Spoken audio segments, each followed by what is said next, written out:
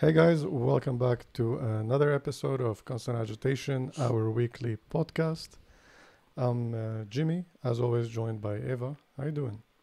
Good. Hi guys. How's it going? Can you hear me well? I don't know. I feel like we're lower than usual this time. I hear you here very well. I don't know how they're hearing you at home. All right. How is everybody doing in the chat? Thank you for joining us as always. And if you're listening to the audio only version, come have fun with us on YouTube. It's always fun. And you can see the stuff we talk about as we talk about them. What do we have planned for today? What do we have planned? We have planned showing out the work and the ideas of a very interesting person, apart from answering some of the questions that we got on social media. But I think maybe it is time for introducing ourselves to our audience a bit. I don't think we have done like an introduction of who we are. I know some people know a little bit about us because they have been watching the videos in the channel before, perhaps. Yeah. But maybe we have new people that have not watched the videos, or That's they don't true. really know what we're you might doing. Be thinking, who are these two talking Why? about all this stuff? Why am I listening to them? Well, you want to go ahead and tell us who you are? Yeah, sure. I can start. As some of you know, my name is Eva Garmendia. Actually, that's my full name.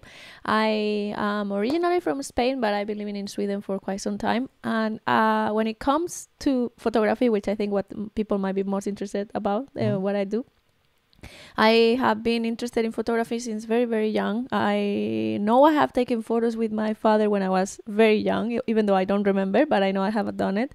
And photography, I think, is one of the art forms that I remember feeling more attracted to since very early on, going to museums and going to exhibitions. I was very much more attracted to look at photographs than some paintings, for example, even though I enjoyed all of it. So with time, I got more interested, and then I got really interested into analog photography because of the arts and crafts part of it as well. Because and you also like to have a tactile experience. Yes. But with I know you like water painting as well. Yeah, watercolor So I like painting. using the brushes and all the materials, different papers. Yes, and for a really long time I was working in the lab also, which I think it has a huge component of undergoing experiments. So I am a microbiologist actually. Yeah. So I did my PhD studying bacteria and their evolution. Yeah. And before working with bacteria and evolution, I worked with grasshoppers in the lab as well, and with some viruses. So I've done different things, but always working in the lab. I've been very much hands-on biologist, so to speak. And I've been one time to the lab. We were filming something. Yes. And I got to see some, I would say maybe like we can call it rudimentary work, like with the plating and taking samples. It's even like painting. Even it's like you take samples. That's you what put I wanted things, to say. It was very involved with the hands and doing things with your hands. So I kind of see this, like, it makes sense, this pattern you describe in the interest that you have. Yeah, also I feel like when I stopped working in the lab, so when I did my PhD and I finished, I decided that my professional career was not gonna develop more in the lab based work. I realized that I needed to do something with my hands, and then is when I resorted to starting watercolor painting. And the use of the brush and the papers and the crafting, it really kind of, I think, stimulates a part of my brain that the lab used to do and that the chemical lab and the photo lab also does on the photography part. So when it comes to photography, after learning, self-taught myself a lot of things about photography, was more like a landscape or a non-people photographer, so to speak. And then a few years ago, I started to work with people, taking portraits, taking what is called like lifestyle photography a bit. And seems like people enjoy the experience of being photographed and spend some time with me creating memories in form of images. So I've been doing that as well for the past 3 years, I would say. Cool. Well, about me, I'm going to try to keep it short. Yeah, sorry, I went long. My name is Jimmy, or Jamil, but most people call me Jimmy because Jamil was my grandpa. So growing up, I was called Jimmy, and everybody is calling me that. But how did I get into photography? Well, I'm not so sure. I just picked up a camera one day. I think it was the phone, and I just enjoyed taking photos. But before that, I was raised in a family that does a lot of art as well, which is kind of... So my family business is my father and my grandfather, they all work with interior design, and we make oriental decorative items and a lot of interior constructions. And so I was surrounded by that, kind of like subconsciously taking it in all the time. And it's a lot of geometric work, a lot of patterns, a lot of cool things. Symmetries. Yeah, a lot really of different cool. materials. So growing up, I got to work with a lot of different materials. You can think of it as carpentry work. I worked mostly with wood, even though we had work with other materials, but it was more dangerous for me to be around the bigger tools and to start learning with them. So yeah, I worked a lot with those materials, mother of pearl, silver and gold and stuff like that. Ornamentary thing. So it's such a very slow process of making something. Yes, you definitely. know what I mean? Because you have the original design, but then you have to work with every separate material and treat it and then combine them together and do the final finish and then do the installation. So I think that for me is maybe related to why I like film, because I'm used to also, as you were mentioning, like this long hands-on process, and then you get the fruit at the end of when I see the thing. pieces that your family works with, they are like big puzzles. Like you have like all these little pieces that go together and to create these patterns, and it's really captivating. It is very much like puzzles, but that you have, when you're making a puzzle, you have all the pieces and you put them together. With that work, you have to make the pieces and then put them together, which is really cool. Laborious for sure. Yeah, it's really fun. And yeah, I think that's somehow has an effect on how I see photography. And unlike you, I'm not a big fan of taking photos of people, like for client work. But I think that's something that I should be working on, because I think it's a good attitude to always find your weaknesses and try to improve on them. But now that you know more about us, 10 episodes in, we finally introduce ourselves. I think we can maybe, what do you think? We can start with answering the questions. Yeah, I think that should be something we can do. So one question that I remember off the top of my head was, what are good cameras bigger than 6x7? Right? That was the question, if I remember correctly. Yeah, what is a good camera that it has a format bigger than 6x7? All right. The quick answer would be a 6x9 or 6x8. There's one 6x8 camera that I can think of, which is a Fuji 6x8. It's kind of like a Mamiya RZ, but it's I think, heavier, and the lenses are heavier, and the whole thing is heavier. I've heard some mixed opinions about it. Some people love it, some people hate it. But then also, so with the 6x7 line, you have so many different kinds. So you have the RB, RZ, and Bronicas, and you have all the Pentax. and the Pentax, and you have the portable versions, like the Mamiya 7 and so on. I think there's a Bronica that looks like a Mamiya 7 as well. I'm not so sure. But so if you want the equivalent of that, but bigger, that would be the Fujis that are 6x9s, right? But you can also think about the large format cameras that take roll film. Yeah, like the Linkhofs, for example, The and Linhof, those Graphica cameras. You mean the speed graphics? Yeah. Right. Yeah. So these cameras, whatever use a Graph-Lock back, a Graph-Lock back, if it's a 4x5 camera, they usually can take 120 roll film back. Some adapters, yeah. I know I've seen a Horseman 4A or something like that. That comes with a Graph-Lock bag that is 120 roll film.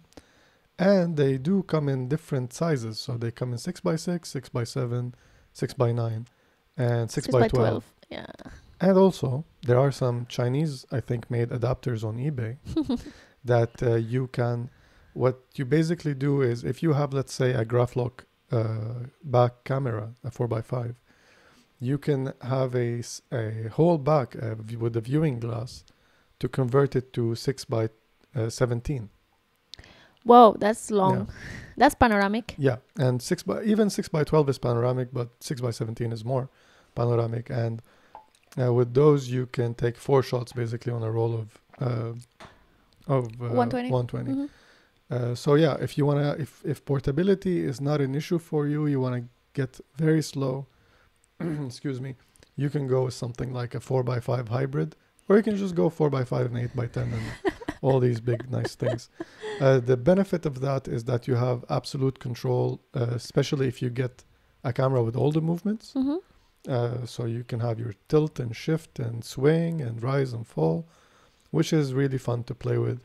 But as I said earlier, if you want something on the go, you know, one of my favorite cameras is the Fuji GW690 Mark III is the one that I have, but I'm sure the Mark II and Mark I is just as good, because these cameras were basically all mechanical. There's no light meter. There's nothing to go wrong. And some of the sharpest photos I've seen, they've been taken with it. It's like stark sharp. Yeah. So good. Yeah. And so quick to use with the rangefinder, everything. I really like that camera. Yeah.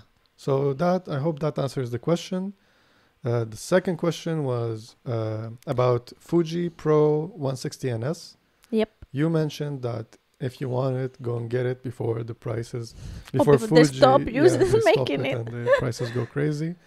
For that, we got a question if it's worth it for people outside of Asia to pay extra to get that film. Well, I don't know. Do you really like the results you get from Fuji? Do you really enjoy Fuji film?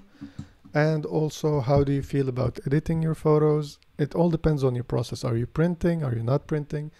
If you are printing directly, like what I mean by printing is doing darkroom work. So basically using an enlarger to project your photo on the paper directly and getting a print that way. Then if you want to have the Fuji look, yes, I guess that's the only option you have in 120. If not, I think there's plenty of, by plenty, I mean there's one. There's plenty of options, maybe not. So here's the thing. I did a shoot recently, and I talked about this before. It was my first shoot with one of my first shoots in years of a client, basically.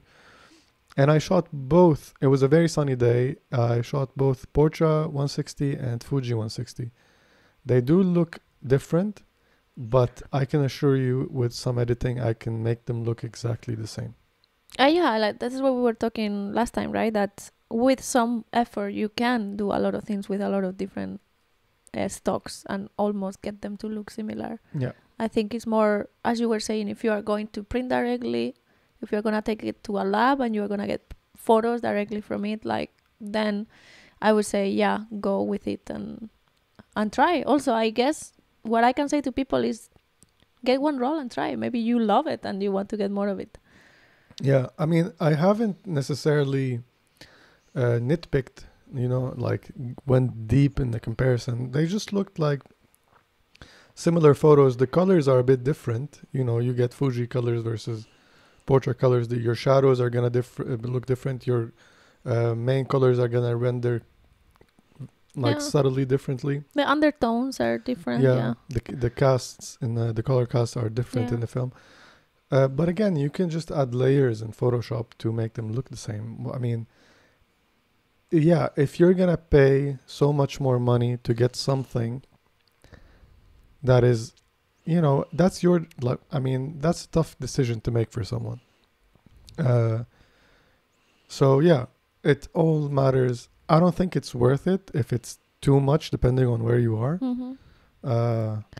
But if you can get it with a good price, go for it. Definitely. And it's certainly cheaper than 400H. I mean, right now, definitely. Yeah, I mean, 400H basically doesn't exist anymore. Yeah. All right. I think that answers the questions. Was there anything else that I might have missed? No, I just went last minute to see if there's any other questions. I didn't see anything. So I guess no. We also actually said that we will cover, or at least give out the news that the camera rescue survey. Yeah, I tried looking for the link. You said you sent me. Where did you send it? I was in the other Trello board for the episode. It's okay. Can you send it to me so I can put it on the screen? Sure. Let me see. So what Eva is talking about, Camera Rescue, is a organization in Finland that they have a mission to basically rescue all the old film cameras and in the world. And service them. I think they wanted to do like 1,000 or 100,000. 100,000 by the end of 2020, yeah. and they finished with 85,000, I think. Which is not bad. And they're doing a very cool thing, actually. The recent thing, yeah. They're doing, if you're interested in learning how to fix these old cameras, because... sorry about that. It's okay. If you're interested to learn about how to fix these cameras, maybe learn and work as a camera repairman or woman, repair person, you can get in contact with Camera Rescue. They're doing these, what do you call them? They call them repair. It's a repair school. Yeah. So basically, they're teaching people. They do have. If you go to the website, it's called Camera Rescue School. They're gonna call it. So basically, the thing with Camera Rescue is that it's a two things one, or how do you say, like, how do you differentiate between camera rescue and camera store or cameratori? Cameratori. Yeah, so in Finland, camera store has been a photo store for a really long time, and then it's like kind of like a spin-off, and it's been a bit of a debate. Are they really related? Even though it's a spin-off, do they actually use Camera Store to sell out the cameras they repair through Camera Rescue or not? Yeah. So I do think they're very involved with each other. I think it's managed and run by the same people. Yes. Some people might be involved in one project and not in the other and so on. But basically, it's the same group of people working with these two projects that might involve or not other people in one and not the other. So... if you go to their website, you can see that they offer camera store. I'm talking about. They do offer camera servicing and repair.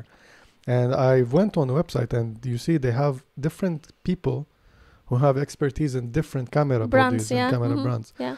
And so I think, as far as I understand from the news, is that you will work with these experts and learn about the specific cameras that you want to learn about. It's very cool. If you're interested in learning how to repair camera, check them out. And yeah, should we keep the survey to the end? Because I really want to talk about it's one of my personal favorites, the photographer of the day. Yes, okay. Let us do that, and then we go back to it. Maybe we can show some of the... All right. So here we go. Let's jump into this.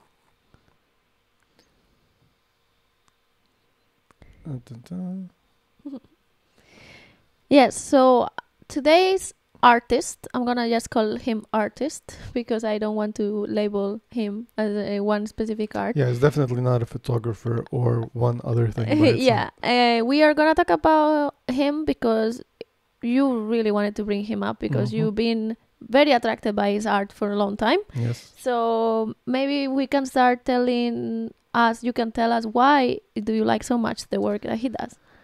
Yeah. Well, here's the thing. I always, when I was taking photos, I remember when I wanted to learn more about composition and different angles. I remember watching one of Ted Forbes' videos, Mm-hmm. and he was talking about Henri Cartier-Bresson. And there was this photo by Henri Cartier-Bresson where there's a politician giving a speech to a big group of people. Mm-hmm. Actually, I can pull that photo up.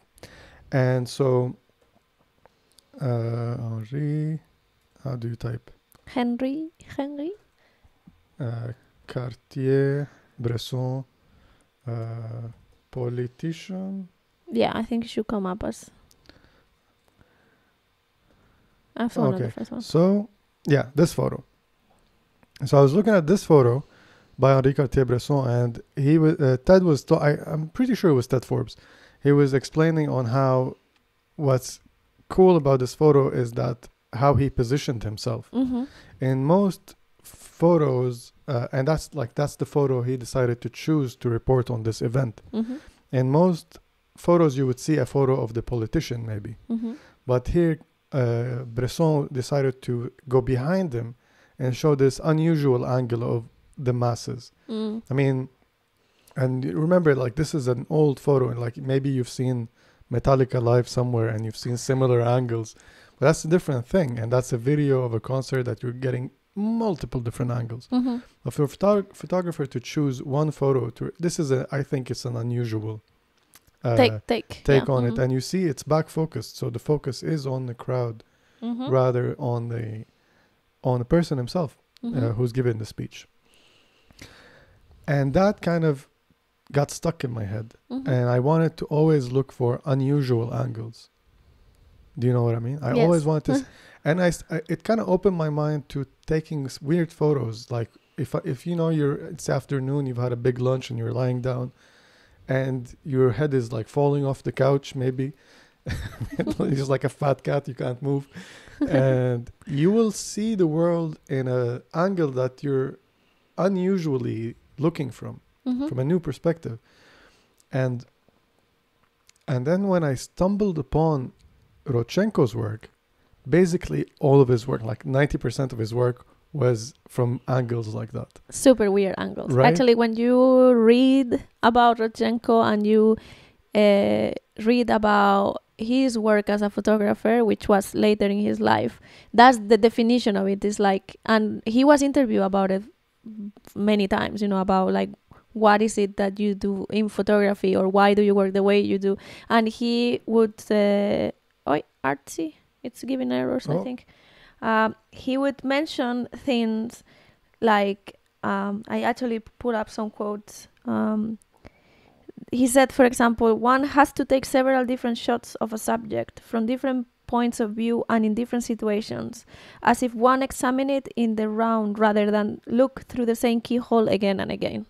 So for him, and we can talk about this a little bit more, he saw photography as a service. So he saw photography not only perhaps as an art, but also as showing people something that they were not able to see generally. And he really focused on doing that by choosing the weirdest angles or the positions where you at the beginning, you are not recognizing what you're seeing. You had to like stop and it's like, oh, where is this? Or maybe this from this other angle, which is really interesting. Yeah, like we can look at the photo. This is one of the first photos I've seen by Alexander. Mm-hmm. And I mean, who takes a photo like this? Like he's basically, it feels like he must be touching the guy and like he's like leaning on him, or maybe stabbing him with the camera to get such an angle. I mean, you need to get the focus right though also. I mean, So if you think about like how was this photo taken? right?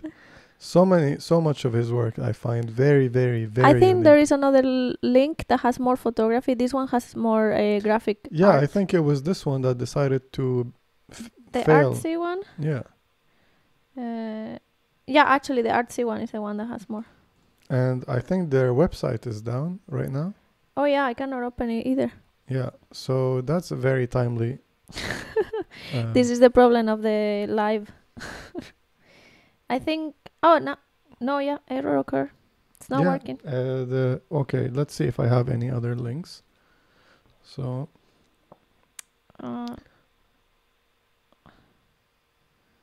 That's unfortunate indeed. We can look here in the Google search. Oh yeah. And look at these images. And okay, let's give a little bit of background. Why don't we? Before he was a photographer, he was a painter. Yes, that's the first main art that he mastered and he worked on. Okay, I'm gonna read this segment that you kept in Trello. Okay, so in the years before Russian Revolution of 1917, they leased. Okay, so this is a personal thing. You wanted to talk that he leased an apartment in Moscow owned by Vasily Kandinsky. I only I kind of poured some interesting things because Kandinsky is one of my favorite painters. Yeah. It's a bit earlier generation than Rodchenko, and this kind of this. I mean, it's like gossip or stuff, but to think that these people knew each other and that they were one was the landlord of the other one. I think it was a similar thing in what was it, Vivian Mayer? Oh yeah, episode. She lived in the same building as one other very famous photographer. Yeah. So yeah, Kandinsky, I really love Kandinsky. Is one of the pioneers of abstract art. I'm really attracted to abstract art and especially abstract paintings. So I was like, oh, and you can see a lot of the same tendencies in color choosing and in shapes and in forms and on Rodchenko early paintings as well. So he spent a lot of time painting. Such as this one, basically. Yeah, I think this is from the later times. So if you go to the other link, I think that we were looking into. Yeah, so you see those ones, the ones that are this circles. One is definitely inspired by. Yes, and the choice of colors and the shapes. These circles, one concircular to another. A lot of primary colors. All this is also very Kandinsky-like Russian abstract art, and this is the earlier work. And apparently, he worked for a long time on painting, and then. One day, he basically decided that he had explored and come down to the absolute conclusion of painting, and it was the end of it. That's literally what he said, right? I think I left you a quote there on the Trello as well about this particular thing.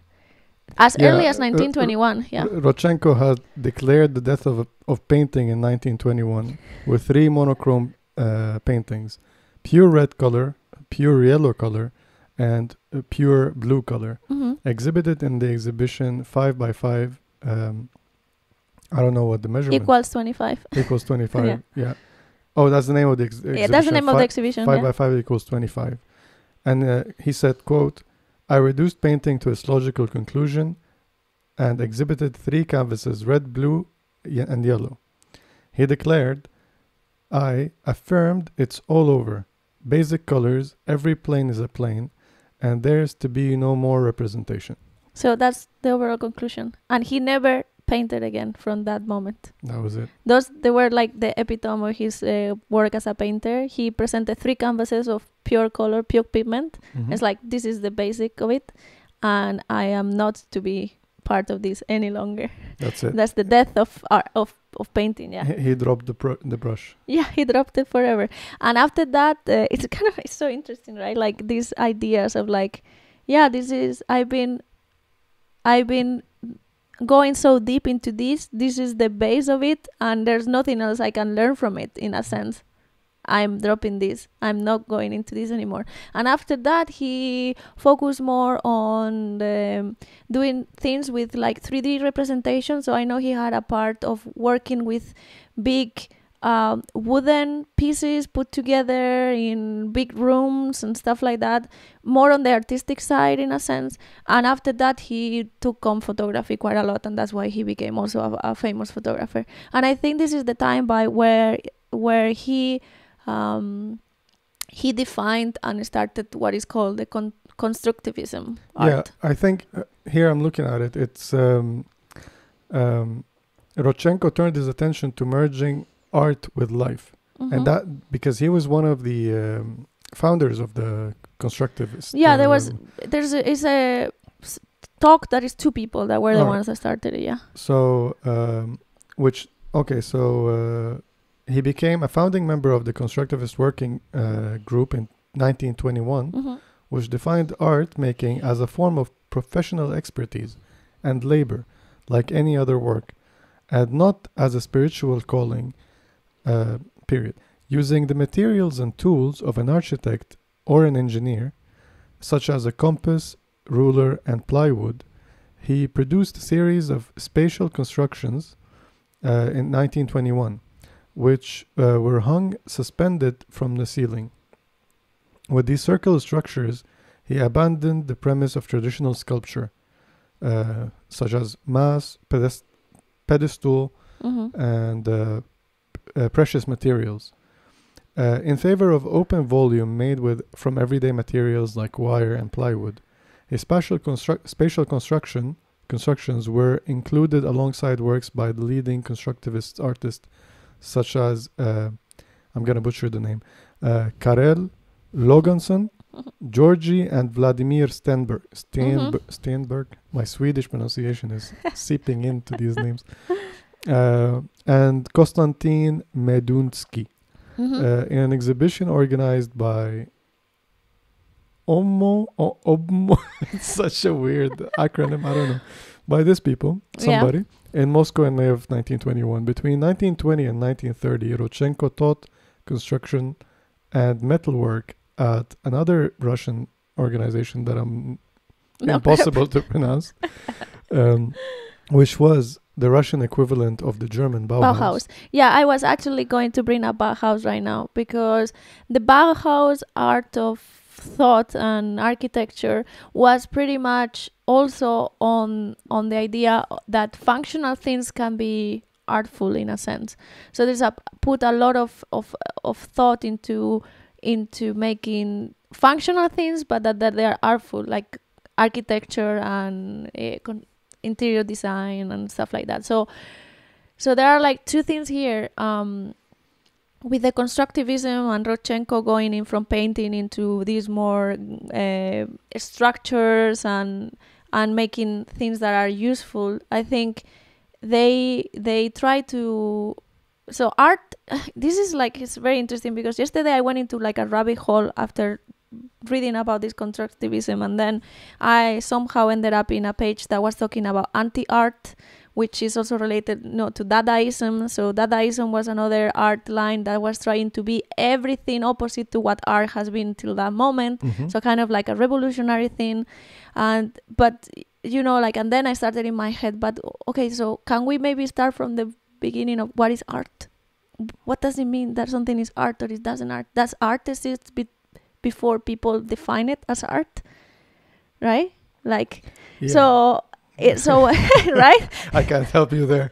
I mean, no, these are very philosophical discussions, and I was reading about aesthetics, like the philosophy,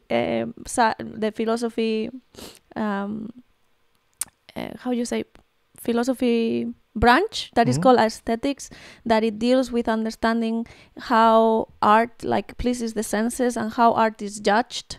But it's a bit different from philosophy of art, because philosophy of art looks into other things. So all these things are very interrelated. I think aesthetics is very interesting because it's about how we were talking about this, how culture or the happenings that are occurring around you shape art and the other way around. Art shapes what's happening around. So aesthetics is basically studying all these things, and it's very interesting read. It's very deep, and it's mind-boggling where you can go with that. But it was very interesting to read the path that Rodchenko had, and how all these things were happening in parallel in Europe, or like, Russia, and then you have the German Bauhaus as well, that they were trying to, okay, maybe art should not just be something to look at and be pretty and make your sense of looking so nice, and make you feel good, but it could be also be something functional that we can live. Exactly. I mean, when you look at these posters, it was known that this the constructivist art was directly influencing the propaganda of the revolution as well. Mm-hmm. And you're looking at these posters, these are beautifully made posters. And I don't know how they looked like before. I mean, it's interesting to see what preceded this design language. Mm-hmm. Do you mean the art that was used for advertising or propaganda? Yeah. I think that maybe it didn't exist as a thing.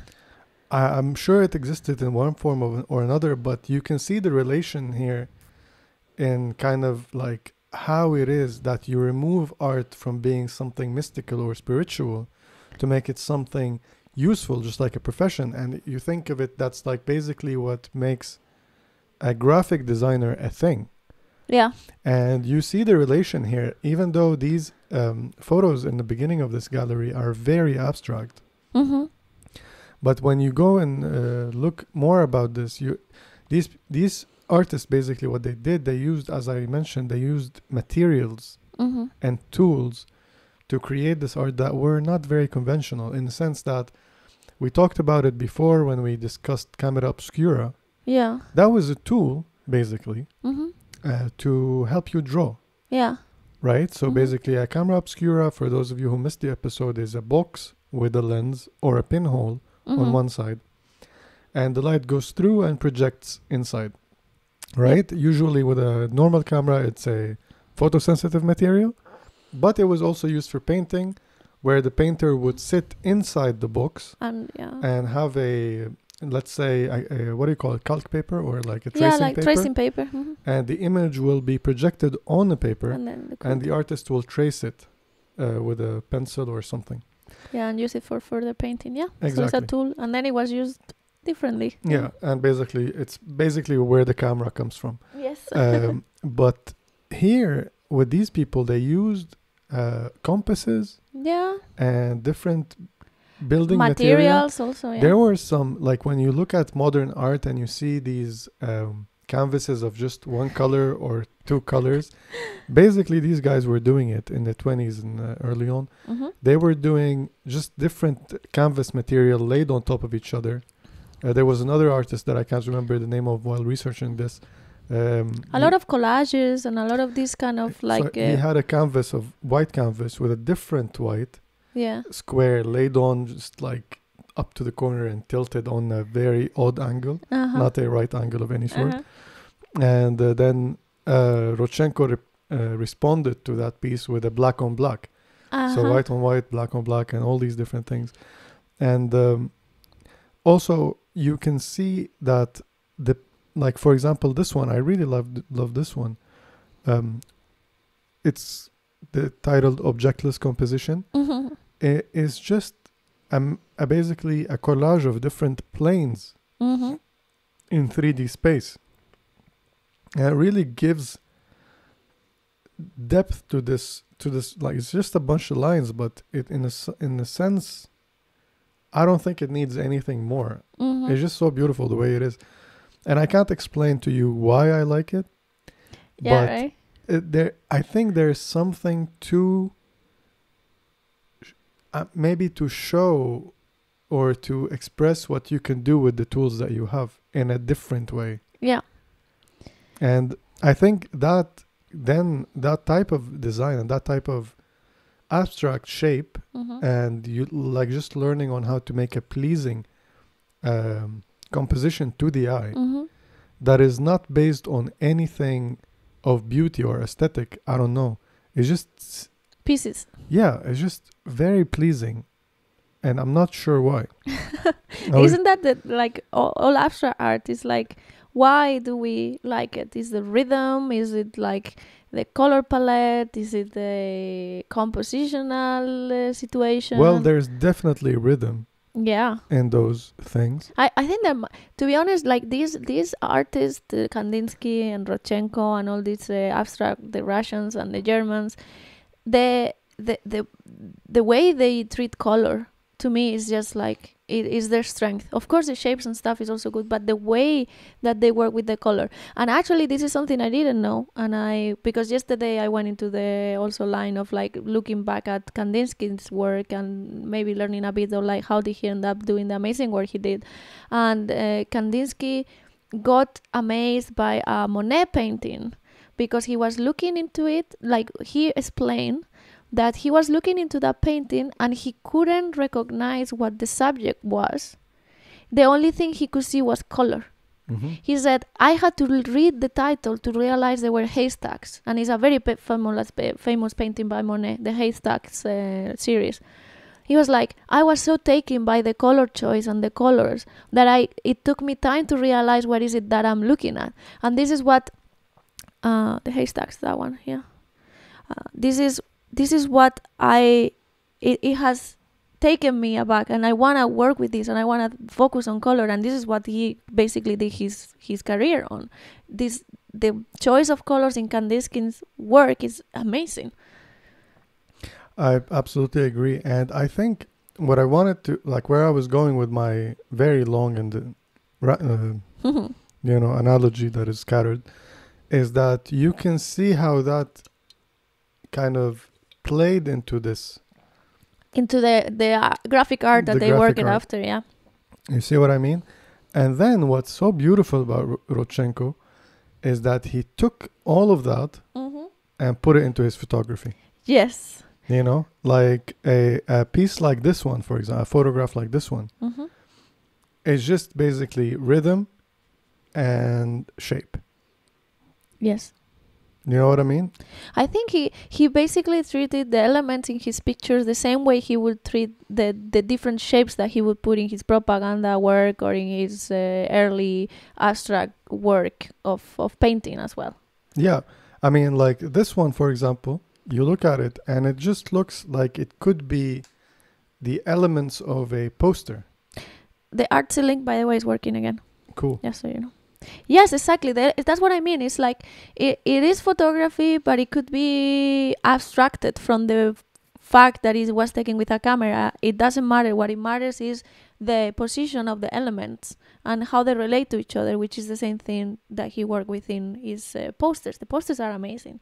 The choice of colors are amazing. Right? Yeah. I mean, look at this one. This one is so cool. Very nice. It's completely reduced to the bare minimum, basically. And you can look at this for inspiration for so much different work in terms of architecture, in terms of an interior design, in terms of minimalistic art. Something like this, it's just so beautiful. I can't tell you why, but the ability of showing so many different planes with simple lines, and as you say, the implementation of these colors is just masterful. And I feel like this you can as Rodchenko showed us, that you can take this and do so much with it with your photography. I'm always amazed at these abstract artists, because I think like being a good, successful and a proper abstract artist is incredibly difficult. I think it's even more, I dare to say that it's even more difficult than being an artist that does something like realism, because I think being an artist that represents the reality, you have the reality there. You copy it. You will learn the skills. Yeah, the skills are difficult, right? But once you have the skills, you have the thing there for you to see it, to get inspired, and to represent it. It's like copying. But with abstract art, everything is a possibility. There is no mold for you to follow. And in order to create things that work and things that are beautiful and things that are attractive is so hard. Yeah. This one that we're looking at right now, it's a photo of what it seems like tramway tracks. Yeah. And a bunch of people walking. There's 2 cars in the corner. This kind of reminds me of some of Fanho. I was just thinking about it, yeah. Right? But again, here you can see the relation between Alexander's work with the one we were just looking at, with the lines, the yellow lines on the orange. red, yeah. And here you can see how the lines of the tram and the wires and that electrical pole, they're kind of highlighting these different planes in space. Very geometrical work, very nice. And I understand, like, you could look at this photo and you can be like, what is this? It's just a tilted photo. Nothing. I'm sure you can show it to some people and they'll be like, snapshot, what is this? This artist, this photograph was taken by an idiot who doesn't know how to operate a camera, but which is stupid. Yeah, I mean, the other thing that I need to point out that I feel about this is balance. Yeah. Is the balance of weight and space. And we talked a lot about this in Fanho's episode. How to use space, how to use negative space. Because when there's the rule of negative space, where it's like you isolate your subject and you use the negative space to do something, or bring it up, to or play with the weight. Yeah. But the rule of space, dropping the negative word, is using the rest of the space to highlight something. And when it comes to this abstract photo, it's just on such a different level that is so open to interpretation. And I don't know how to necessarily describe or know, but I know that I really enjoy it. And that pole, the placement of the pole, it kind of balances everything out in a way that I don't understand. Like, if you look at this, there's a traffic light over here on the bottom, and it's playing with these shapes over here. Yeah. Creating dimensions. And then you have this one cutting through everything with another one over here and a bunch of people here. It's just, I don't know. I'm just such a big fan of this photo, and I don't know how to articulate. I mean, sometimes things don't need to be articulated. I'm a bit surprised, I have to say, because knowing that Rodchenko moved from painting into other adventures because he felt like art should be more than just aesthetic pleasing and serve a purpose. His photography, some of it is very photojournalistic type of thing, which, yeah, it serves a purpose. But other photography, like the one you just showed, it's just something to enjoy, I think. Maybe he didn't see it the same way, maybe he saw it, as we were saying, he wanted to provide a new angle, which would be a new way of seeing and thinking for the viewer, and it would serve that purpose that would make them think and use their brains. Maybe that's what he was after, I guess. I'm not sure. I wish I could talk to him and ask him. Right. But again, here we see another example of playing with the planes, because now it feels like I'm almost looking at a wall with cars driving on top of it. If you just imagine it, it's just so nice to see this. It's so refreshing in a way to see somebody having the courage to try something that is beautiful without, I mean, it's inspiring for me. It's inspiring that this work is appreciated, because there's so much staleness nowadays, I feel like, with a lot of the popular work. I'm such a downer. I keep going back to this thing. But, there's dare to try new things. You know what I mean? Play with whatever you have and don't get hung up on Yeah, I mean, all of these things. the thing is that when looking at work like the Rodchenko's work, you need to also place it in the right time. Like, when was this work produced, and what does it meant that it was being produced? This was a kind of photography that not a lot of people were doing in the 20s, on the 30s. So you have the crazy people like Man Ray as well, and all that they were this is what we use in the thumbnail, like avant-garde is this forward way of thinking, which is like, how can we look at things in a different angle, how can we use different tools that we never used before to do something specific. Is this like being outside of the box all the time? And this is what makes the difference about this photography. You were saying, yeah, now this photography, you put it to someone's gonna say snapshot, not understanding what it could be meaning, right? But here's my question: does the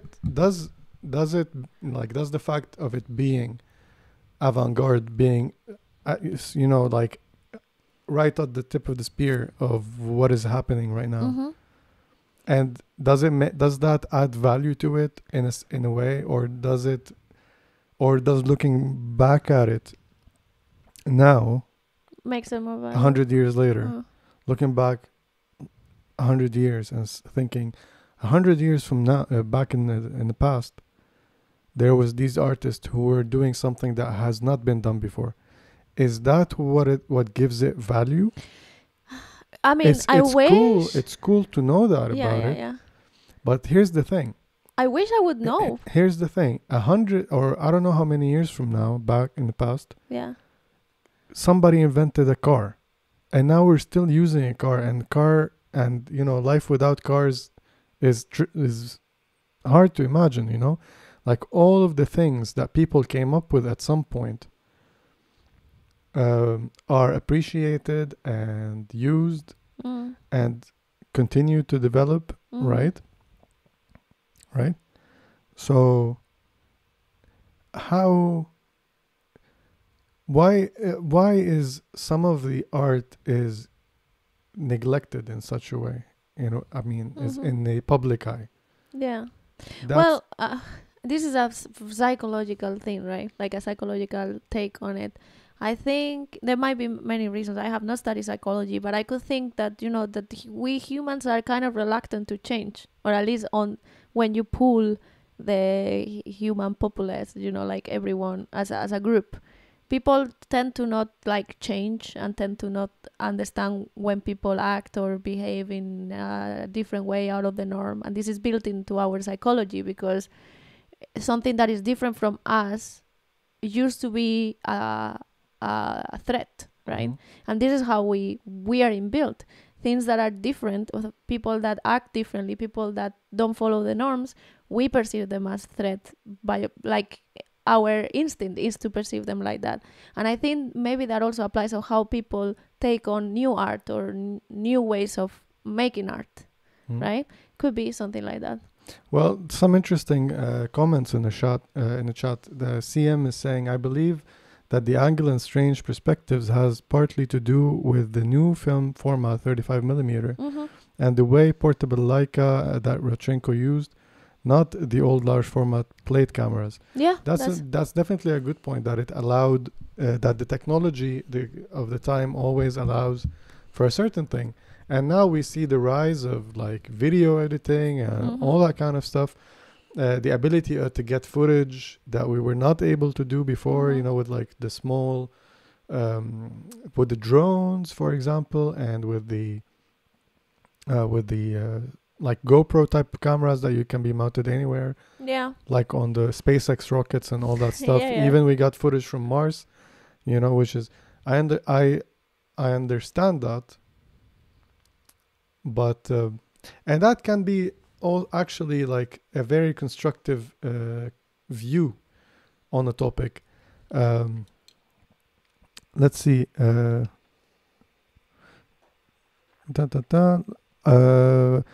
Cedric is also saying that photography has been democratized to an extreme. So now we're over flooded, basically. With, I think also we talked about this in one of the earlier episodes, is that there is so much to sift through. Yeah. And The amount of material that is being created every day. Right? It's much more than before. Yeah, that's true. But there's also, I feel like there's a kind of yeah, but that should make it that should make, does that muddy the water to the point that we don't even know what we're looking at anymore? You know, like how does that affect anything? I'm sure back in the day there was a lot of people still shooting, you know, and even with the, like, Funho was shooting 120, so he was using a relatively TLR, portable TLR, and he did similar work in some sense, but he was interested in making different stuff. The difference we see with Rodchenko is very focused on the geometric extremes, and shapes. Like with this one that we're looking at right now, we have the diagonal symmetry. He's the master of the Dutch angle. Yeah, definitely. He has a lot of these cool things. Let's see. Because the picture isn't necessarily breathtaking anymore. Cedric is bringing out a point where I think it's worth mentioning, you know, that he was saying the democratizing of photography, because everyone has now access to tools that can create photography, so to speak, and that there is a lot of skill building around photography in the amateurish. This is something that is not something new. I think we were reading a book some time ago. When we were talking about Imogen and the Group 64, there were some people already back then that they were saying that the amateur photographer would be able to do better work than the professional because they had the time to experiment and do things that the professional might not have. This is what they were talking about. And Cedric is saying that he mentions like some hobbyists surpass yesterday masters when it comes to maybe skills, but I don't think they surpass yesterday's masters on the way of thinking about what they're doing and trying to so just because one person today has better skills than in one aspect than Cartier-Bresson, let's say, whatever. How do you separate skills from the tools? Yeah, I know. You know, like how is that I don't think that's a fair comparison, in a sense. If you can go out on a photo walk and take 5,000 photos and come back and work on them super easily with Photoshop.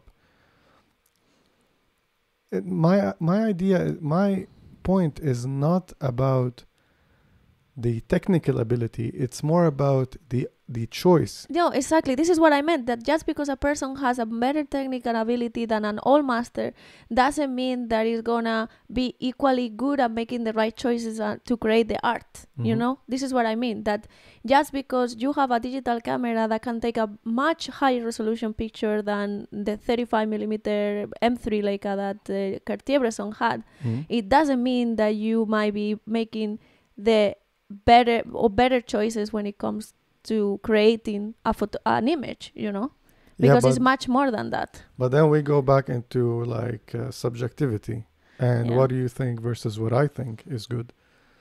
I mean, like for me, for example, we were recently looking about, which is it's going to be a future episode about Kuhn, who did a lot of work with autochrome color process. I really like, there's nothing that I've seen in recent work that I enjoy the colors at the same amount as the work of the look of autochrome. The way that stuff look, the colors that renders from that process. And there are new processes that can recreate that work, and you can probably match it somehow. But I don't see it. It's not anywhere. I don't see that look of the autochrome. And I feel like there is something about the choice. It's not just about... So when the autochrome process, when Kuhn was making his own plates and coming up with these colors, he made a choice to stop there. Like, this is the mix that I like. This is the color that I want to get, and he worked with it. Now we have all the different options and so easily accessible to make your photos look any color you want. Mm-hmm. Any And color I grading, still yeah. see a overwhelming amount of horrendous color. Color gradings. Yeah, this is actually it's a good point that you're bringing up, that even though we have a lot of possibilities, but yeah, I mean, having in account first and foremost that color choice is personal, like what you Yeah. might, but it is an interesting topic that we don't see represented some kind of the things that were done in the past, that I think they are pretty and they are very enjoyable in photography, for example. Yeah, and I mean, look, I might, like, maybe I sound too grim, but I am not. I'm actually very hopeful, and I see a lot of really good work with the people working nowadays. Mm-hmm. It's just, I wish they were more popular. You know, like some of them are very popular, but when I see and I think this is a futile argument, Yeah. because like all the most popular things are the least masterful things. Yeah, and I mean, then we get also in the realm of discussing like how does an artist become popular artist, and I think today it is not at all like it was yesterday. And also, I don't know how many people in the 50s were trying to be photographers and were doing work for themselves, and they were worthy to also be popular in a sense. Look at the Vivian Mayer we were talking. She shot so much. She never really tried to be popular or do anything with it, and her work is masterful. Mhm. How many people did we miss that we are equally gonna miss of the people that are working on right now, because they don't get the exposure or the spotlight, you know? I agree. Yeah. How did we get on this topic? I don't know. I just think that I wanted to say something about this point of the the abundance. And we talked about this again in a previous episode. That me saying this sentence so many times, it feels like we're repeating ourselves. We should change the topic. But I feel like it's important to, if you're someone who is passionate and want to learn and want to get better, I want your work to be taken more seriously than a amount of likes on Instagram. Yeah. Don't learn it the current way of like, don't just think that you have to buy this camera and buy this preset pack. Mm-hmm. And just avoid presets in general. Make your own, which is really fun. Yeah. Because making your own presets is basically developing your own style. Mm-hmm. Yep. And so experiment with that. It's so easy, as was mentioned by Cedric, is that anybody can do it. You don't need to have complicated chemistry or access to tools or something. Yeah. Because with Kuhn, he was basically making his own film sensitive material, and we know somebody in one chat group that is working on that. Mm-hmm. So hopefully, if he or she, I'm still not sure, but if they succeed with that process, we would love to share their work. Yes. On with you guys, because I think is fascinating, and I don't think they're necessarily trying to copy Kuhn. I think they're gonna have their own look. Yeah, of course. And this is the ultimate color grading in analog photography. Yeah. For those of you who don't know what we're talking about, autochrome is just a plate of glass that you put photosensitive material on, and then you shoot it with a camera, develop it, and that piece of glass will be your kind of like slide. Your photo. master's photo, yeah. Yeah, it's kind of like a Kodachrome, not Kodak or Kodachrome or Ektachrome 4x5 basically. Yeah, but it's made of glass. Yeah. But yeah, let's jump back to Alexander's work. Here, I really like this photo. This is a pioneer girl. Do you know what that means? What pioneer? I do. Did you have pioneers in Spain? Yeah, I mean, it's the same word, pionero, in Spanish. Actually, you said this is a pioneer girl. You know who this photo reminds me of? Hmm? Greta Thunberg. She does kind of, yeah. She Which is also a pioneer of sorts, sort of thing. So I think the stance and the angle is a very important thing when conveying what the subject is. I really like this because this is a photo. You probably know this. If you're taking a photo of someone, the angle change will change the feeling you get on coming from the subject. So if you take a photo from the top, you make them look smaller, not necessarily in size, but in demeanor. And the opposite is true. When you take the photo from below, you make them seem grander. Bigger. And I feel like this is a very fitting photo of the 1930s in Russia, but instead of a big politician it's a pioneer girl. Yeah, I think it's unusual to kind of highlight somebody like that in such a manner. Here again, the one I had earlier, the one with the, what do you call these? Are they cheerleaders or gymnasts doing these shapes? Isolating them in that moment and kind of like cropping the one in the front makes them turn into more like just shapes rather than documenting and it's still documenting the event happening. It's just, I feel it's a much more pleasing image to look at in a sense. Here we see also a similar thing happening with the gymnast on the floor. These very cropped angles that are very unusual. Nowadays with the drones, we've seen a lot of similar photos to this one. From the sky. From the sky with the shadow play. Yeah. This is probably afternoon, low sun, creating longer shadows. Very, very cool. I think this is a cobblestone floor or road. And every time I open an image, when I go back, I lose my place. And this one, you can't like not see the resemblance of the posters in it. Yeah, exactly.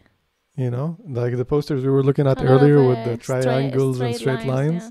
This is basically the same thing in photo form. Very, very clear. Very cool. And here we see this photo that was later used in this poster that I find absolutely beautiful. You know what I was thinking earlier, but we didn't have time to do this.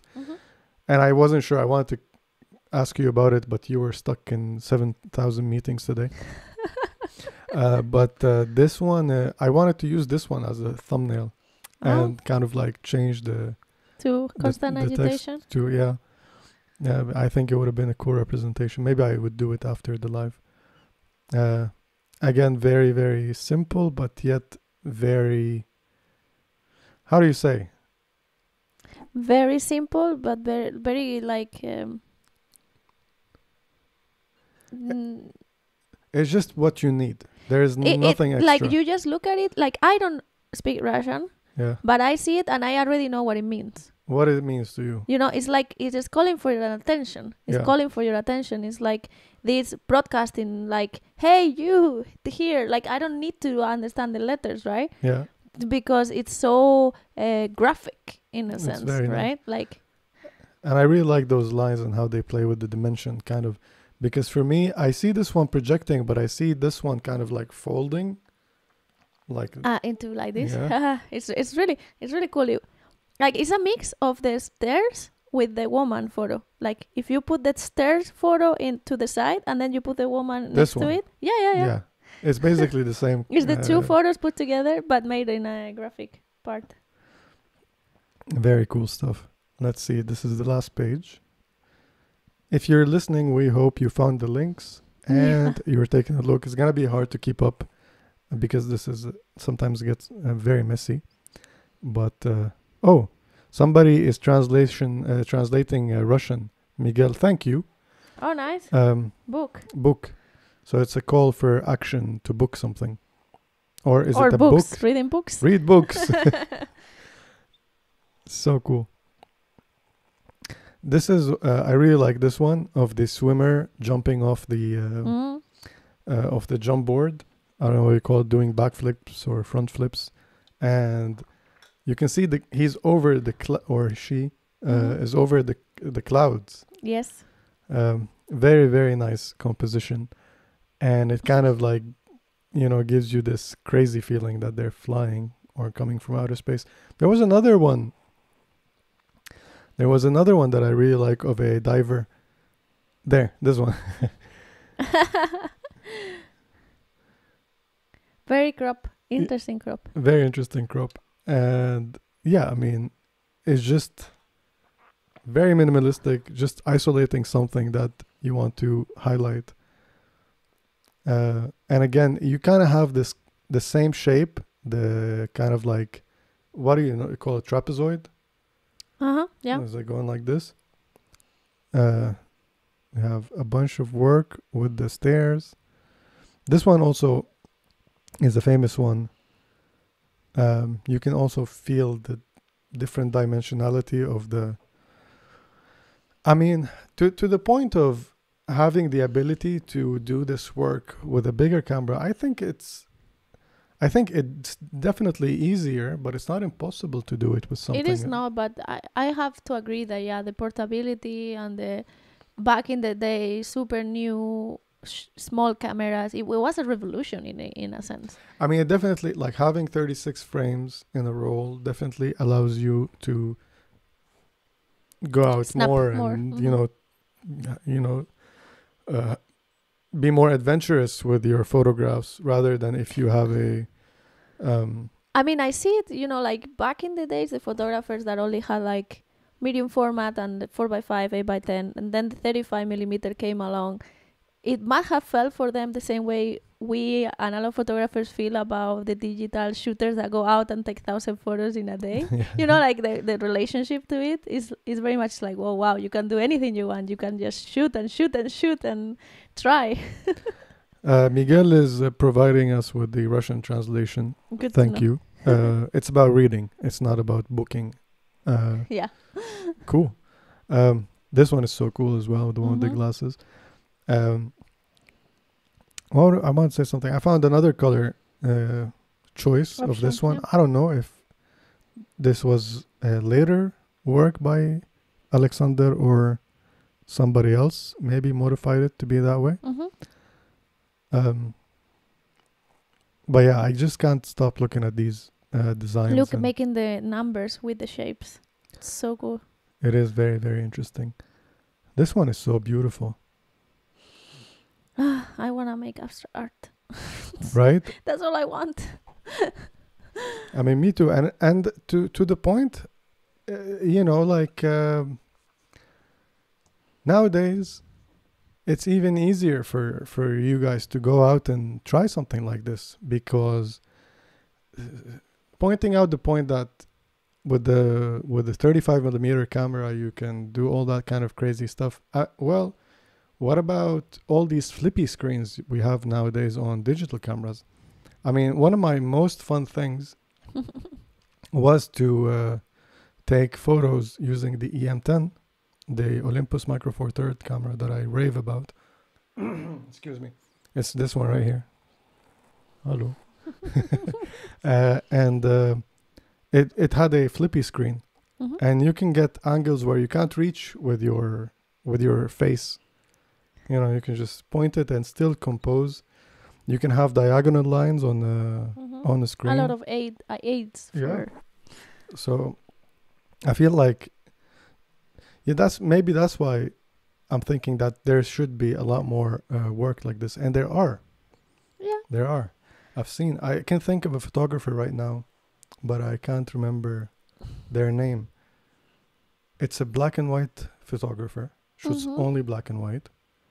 And he does play a lot with light and shadow. Do you remember the name? I don't.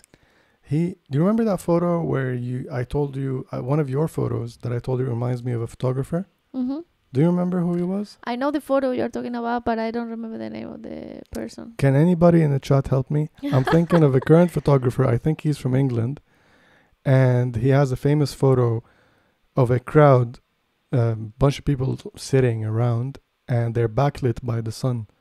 And you can see a very bright line highlighting their silhouette. I'm hoping that Instagram is listening to us and will show it. An ad.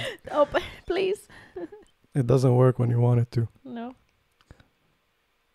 Too Here bad. again, we see a pole jumper and very reminiscent work of the line work with the abstract paintings. Again, these photos were always there to be taken, waiting for somebody to find that angle and hit that shutter. Yes. See more with divers. Oh, The look, whole world is waiting for you out there to take photos of it. such a beautiful composition, this one. Did you send me something? No. No. It's Instagram. It's Tim yelling at me for something. He's yelling at me Oh, because I reposted his story. Tim was our first guest, by the way. If you missed that 2 episode, episodes ago. yeah. Yeah. go check it out. It was a really fun conversation. I actually really enjoyed having a third person on a podcast. That would mean less of me rambling. We should get on someone soon. As soon as we have more time to prepare during the week, we should get someone on. Absolutely. So, which means not next week, probably the one after that. Anyways, should we? Do I you was think really that trying to find a photographer. I cannot find. Do you think that we sufficiently covered this topic? I think at least we gave people a glimpse on it. We went through the work of Rodchenko, why he was such a cool artist, and he is worthy to be known and to maybe even look at his work to get inspired. Depends of course people's taste and if they really like that kind of more abstracty and more crazy angle type of photography or not. And I think we that photo, the one you were showing, this is the British Museum. One of the first photos I remember purposely taking back in the days. I was in Oxford for a summer studying English back in 2007. Jeez, so long ago. 2007 I went to Oxford, and for a weekend I went to London, and I remember with my small digital camera I took a photo of that ceiling with a very specific thought of, I'm gonna put it like this because these structures look so cool in the photo. I remember that perfectly. I remember that moment when I took that photo. Absolutely. And every time I go back to the British Museum, I think about me in that position taking the photo. So when I see this photo, it really reminds me of it. Yeah, so I think also we went a little bit over like what the constructivism movement was and how is it looking at art in a completely different way that perhaps before or maybe even now, right? Yeah. How would you think that you can apply it now? I think, to be honest, you mean constructivism or the idea that art is something more than just pleasing to the senses and it could be useful. I think we're still seeing every day because advertisement is more present in our lives more than ever now. And if you think about all the work of all these people that make ads, videos on YouTube, everything, all that, in a way, if you see that it's beautiful and it appeals to you because it's beautiful, is art being applied to something practical, right? All these advertising, reclams that you see outside, posters, of course, they are still used a lot. And of course, I think in architecture, we can still see it, you know, like houses are functional buildings, but people tend to want to make a pretty house rather than just a functional house. All this is the remains and still the presence of constructivism in our life, I would say. Right? Yeah, I agree, but I feel like it's slowly becoming more consumerism rather than being something that you enjoy.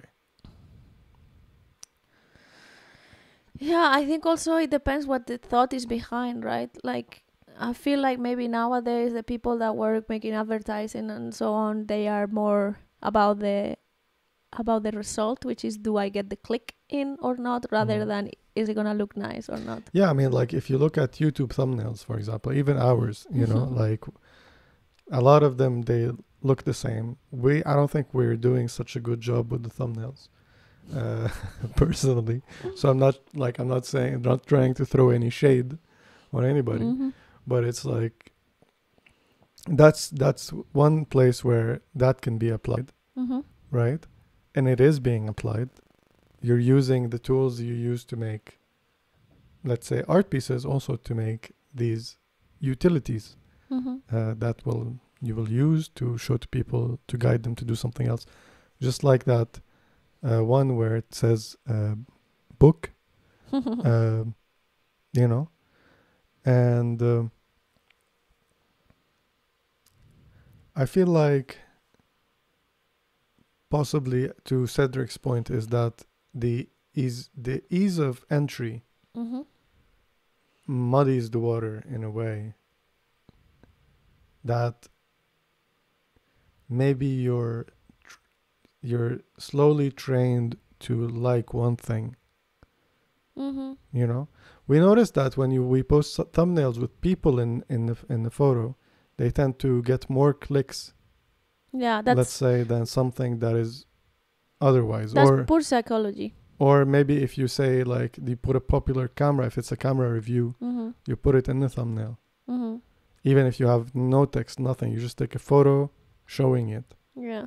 You will get more attention rather than if you put beautiful photos that you've taken with that camera. Yeah, because it is you have to, you are competing with a lot of stuff around to take the viewer's attention. So you have to use something that is quick, recognizable by the brain, and that it means something quickly, right? In order, a photo, if it's a photo, a composed photo, it's something that is not supposed to be look for half a second and being taken information from it, right? Whereas when you put just the camera, then that's recognizable. Is something that you don't have to think more about. It's like this camera and this is it, and this is what the video is about, and that's why it might be more popular or get more clicks as well. So it's about functionality rather than that aesthetics, I guess. Yeah. Would you say the same applies to these posters we've seen? Yes and no, because I think these posters were unique. They were something new. They were something that the public was not exposed to before they existed. So that means that they also were very attention grabbing, you know? That's how I feel, and I even feel about that now, because they are so like, whoa, the use of colors, the shapes, they are something that is like, it catches your attention from the first millisecond that you put your eyes on it, and then you maybe unfold the elements and then you read the text and stuff like that. But just when you look at it, there's always the main shape that means something, and then there's the details in the elements inside. So you still are grabbing that first attention quickly, right? At least I think so. I agree. I definitely agree, because like I want to keep looking at them. Sometimes to a fault. Like sometimes I don't even care what they say. I just enjoy looking at them. But I will definitely click on a video if the thumbnail looked anything like these. Maybe we should start making the thumbnails like old Russian propaganda. I was thinking about that. Do you remember me telling you, like, I want to have all the aesthetics of the channel, like all the elements, Yeah. kind of inspired by that? Yeah. But yeah, maybe we will. I don't know. Miguel is saying most posters and publication in The Russian USSR. USSR, I would say, were quite simple and constructive. Conservative. Sorry, I can't see. Conservative. Just a few of them are not typical about the contrast and colors. There were limitations on printing. Interesting. Yeah, that's. I mean, of course, those are details that we might not know from now, like unless you actually study and you know how the situation was there. So maybe they were limited to certain colors. That's why they repeat the colors. The once primary and over, ones, yeah. We see a lot of red, but that to be expected from USSR. Yeah, so about specific colors in the posters, they had technical limitations. Interesting. Mm-hmm. But still, I think it was plenty sufficient. Like this one looks as colorful as you want it to You be. see this one? You saw it before. The one about that there is like red and green. Where? No, before. In the other one, in the other page. This one where it has different colors? No. It was in the other page we were looking before with all the posters. Oh. Are you in? He's in Russia right now. All right, cool. Cool. Nice. Well, I'm kind of getting worried about time. These longer episodes don't seem to do as well. Yeah, definitely mostly red. I mean, it was the national color, right? Yeah, It's of course, red and black. Yeah. Well, you wanna jump into? I mean, we don't have to go through it so much. It's just that they actually got someone to do a proper scientific analysis of the data as well. I really like this picture. Yeah, that's her. That's the girl. Is Amelia. She's the one that has done the survey and now analyzing the data and writing some articles about the data. And the website is also interactive, so you can go and put in your own country and see what the results are in your country of the people that answered the survey. Yeah, it reminds me of this one. Yes, actually. Right? Yeah. Where is it? This one? Yeah. And this one. Very cool. Except for there is no line here. I really like this photo. So they just go over an overview, and I think the cool thing is as she puts it out, like that, because she's comparing the data from 2017, which was a very similar survey, and then 2020, and she's analyzing, if the trends have changed, if there is more people interested in analog photography, if the people are more hopeful or less hopeful about the future of analog photography, and overall there is a trend of optimism that the majority of people see themselves shooting as much as now or even more in the next 5 years, which is very nice. Also, some of the results are that the main hindrance of shooting film is the price of the roll of film, which makes sense. Second one is the availability for, I think it was developing and stuff. And then the results also show that more people are now involving themselves in the whole process and developing at home and doing scanning at home, which in part she says it might be because there is a general interest to also cut costs, so that's a way to cut costs, together with that it was 2020, people didn't have the possibility to maybe go outside and take the film somewhere, they were stuck indoors, they started to tinker more and get into these more crafts areas as well. So also there is a younger public, which is interesting. She's also talking about like how younger generations are getting exposed by famous people and all these things that the contact to got so popular. And actually I read somewhere that the young sector are the ones that are more interested in Leica cameras, which to me is like kind of crazy because they're the most expensive and the young people don't really have the money to buy a Leica camera, I think. But of course one can hope and dream. But I think it's a bit about hype. That's what I think the results mean. These the youngsters and they want to be in the right trends and all the stuff like that. Yeah, I mean, look, I definitely think if you have the money for it, I haven't done the financial analysis on this. I've come across a lot of different things when it comes to like comparing which would be cheaper and taking into account time and all that kind of stuff. But I do think there is a place for photo labs to do nice work affordably. Yeah. I think the prices can be lower from doing it at home. I think there should be some kind of deal, some kind of offers. There should be more of that stuff. Yeah, I agree, Miguel. I actually been resisting to do that because and here is me saying another controversial thing. I don't necessarily like Leicas. I don't know. I just don't see the appeal of a Leica camera. He's saying that did I read the comment out loud for those listening? I don't know. He said, yeah, make a Leica video and you get 100 times the views. Yeah, the same goes for Hasselblad. I do like Hasselblad and I kind of understand the price. Yeah. There's definitely some inflation because of popularity, but I just don't understand the price of a Leica, and I don't need to buy one. A friend of mine does have one. I develop all his film.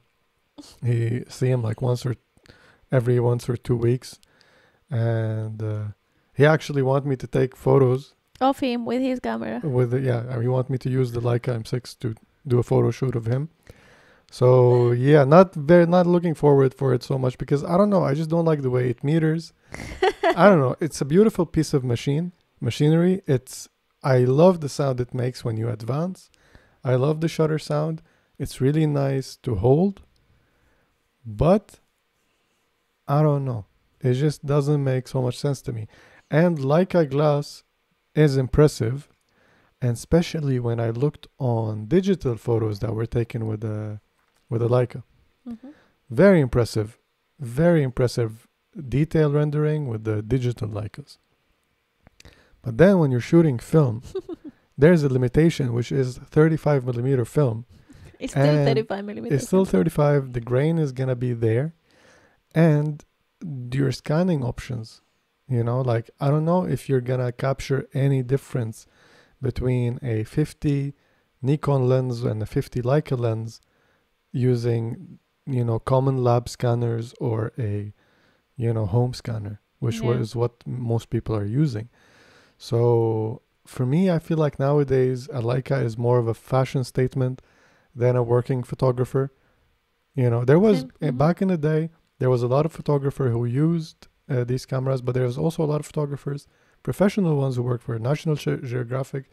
And, when the Nikon F3 and the likes of it became available, Leicas were not as popular anymore.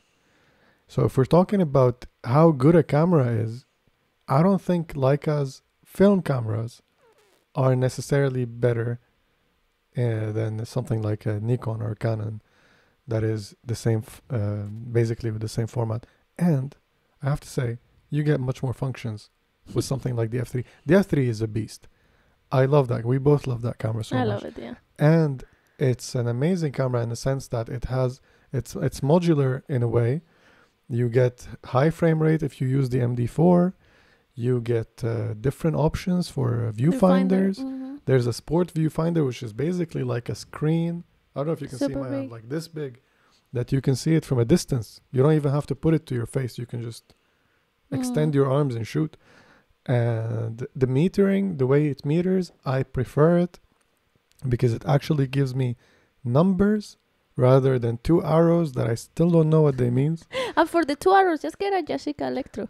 Yeah, which personally, I know it's one of your favorite cameras. I don't know. I haven't shot it enough. I still don't know. I want to love it, but I don't know. It's a beautiful camera. It's right over there.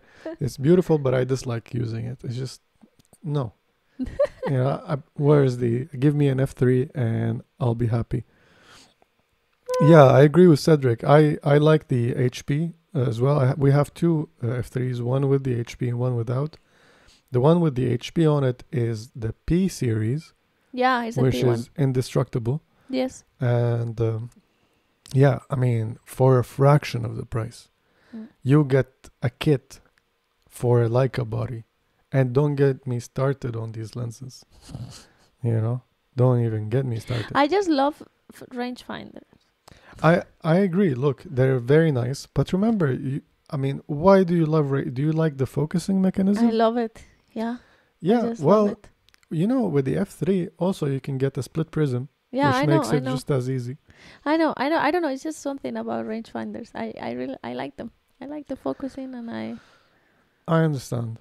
I do like rangefinders. Again, like I love the GW, which is a rangefinder. Yeah. But sometimes I wish it wasn't. That's why I love the fact that you can use a split prism with an SLR. Yeah. And then have all the nice things of an SLR. No, I love the F3. No parallax correction. It's technically a better camera. There's no parallax correction that you need to account for. You don't need to use different frame lines on your viewfinder or even use an external viewfinder for different lenses. Yeah. It's true. If I had to choose one 35mm camera, I would probably choose the F3. Absolutely. It's beautiful. It's beautiful. The guy who designed it designed Ferraris and Lamborghinis.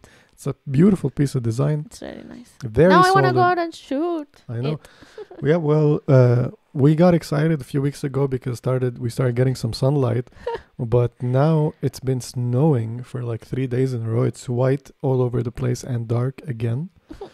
And I really want to shoot the what's it called? The Washi W, which film. is a black and white film that is made of paper. Paper film. I mean, Paper. it's paper put in a film roll that then you can put on your camera Yeah, and shoot it, sounds which is really gonna be very interesting. Yeah. Yeah. I mean, is saying even the price. Cedric's saying he got his F3 for 250 Yeah, that's euros. about what. That's about how much we paid for it as well. And look, yeah, the Minoltas, they are. When I said, I have a Minolta. yeah, I like those as well.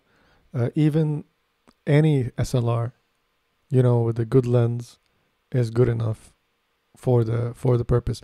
All I was saying is that if you want a really good camera that does things other cameras won't be able to do, don't look at Leicas. Look at the F3, because the F3 is built and designed to do more. And we were talking about the tools in this episode that can help you do different things. And I mentioned the EM10. I think the F3 with a sport finder will get you angles that no other camera will get you. Mm-hmm. And look, you can get really good with whatever you have. Like I've seen what was his name? Joe Greer. He's a famous film photographer on YouTube, on Instagram. He's very popular. Leica boy. And he likes to shoot Leica. And I mean, I follow his work. A lot of it is like fashion and stuff like that. Some of it I like, some of it I'm not a big fan of. But I'm not saying, I'm not trying to talk shit. It doesn't, rub me off in the wrong way like Sony boys do. But what I will say is that there was this short video where he posted on Instagram, and he was using his Leica to take photos of rodeo guys, like cowboys and stuff like that. And he was just like, throwing it and taking a photo. Yeah. A lot of these New York street photographers also, they have skills like that. Mm-hmm. They know exactly if they put their camera in the right spot, where it's going to be, how the photo is going to look like. I'm sure that it's a hit or miss a lot of times, but the more you do it, the more, you get good at it. But my question is, do you need a Leica to do that? The answer is no. Is it quieter than an F3? Yes. Yeah. The F3 is much louder shutter sound. But there are quiet cameras, I think, out there. And does it have a mirror up function? I don't know. Maybe. I have not played with the Leica before. No. I'm not. Leica doesn't have a mirror. You mean the F3. No. Cedric should know. Does it have a mirror up function, Cedric, the F3? Or some model of the F3? Because that possibly will make it quieter. It's still bigger. But hey, what about the Minox? Canonet is a rangefinder that is pretty small and very the quiet. Canonet is a really it's good one of camera. the most quiet ones. Yeah, and it's a 1.7. I really love it. Some variation is a 1.7. There's a 28 one, but like a 2.8 one. And yeah. Huno is saying, I'll stick to point and shoot for street photography. I would actually recommend you, if you can get a Canonet for street photography. It's a really good It's a really good camera, and there are not so many expensive copies out there. I think you can get one for a decent price. Olympus XA, the original one, That's which is nice. kind of like inflating in price, is a beautiful camera. It has a sharp lens, 2.8 with manual control. You can control your shutter speed, which is the only bummer. Which one? With the XA. Yeah, that's true. Most of these cameras, you're limited. It's either aperture priority or. But the Leica is going to give you that small form factor, relatively small, and you're going to have a lot of control. What do you think? The Minox is also aperture priority. Yeah. What is the smallest camera we know of or have? Fully manual? That is fully manual. That we have. Or know of. Not necessarily how. Oh, I don't know. My brain is not working so well right now. I know. Which one? I know. The Nikon 28 Ti. Oh, that's such a good one. Yeah. Don't even remind me. It is expensive. It's about $700. But it's so nice. You can find it cheaper, but that's a sleeper. That's a beautiful, gorgeous camera. It's so good. And it's a sleeper. There's two variation at 28 millimeter and 35. So it's a 28 Ti or 35 Ti. Yeah. She has an all black Canon QL17 and an Ooh. Olympus XA. We're sisters, Sherry. I use the same camera. Yeah, she loves those two. You always like the XA doesn't leave your backpack nowadays. Yeah, it's there. I wish I would shoot more with it, but it's basically in the side pocket of my backpack. Yeah. You know, I would love to have a Yashica Electro 35. It looks amazing for street. Yeah, it looks very nice. Overrated, bro. It looks nice. It does look nice, yeah. That's what he's saying. You know, I found it in IKEA one time. I used it as decoration. Yeah. It's cheap. It's dirt cheap because there were millions of copies made. Yeah. But I don't know. It has problems with the metering, and I think for the size, you're better off with the Canonette. Definitely. It's Yeah. smaller. It's smaller and maybe more reliable. Yeah.